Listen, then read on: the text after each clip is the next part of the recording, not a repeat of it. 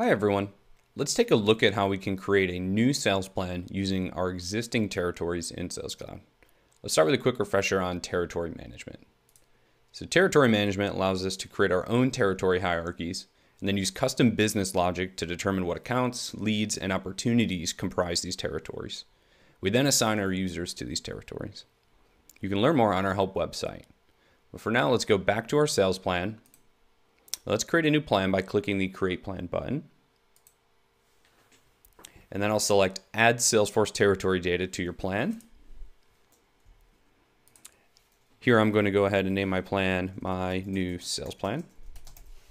The fiscal period is already pre-selected for me.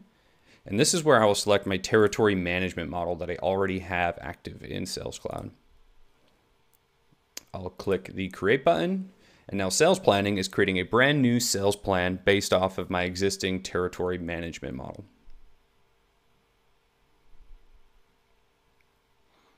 So I can see we have successfully imported the hierarchy structure.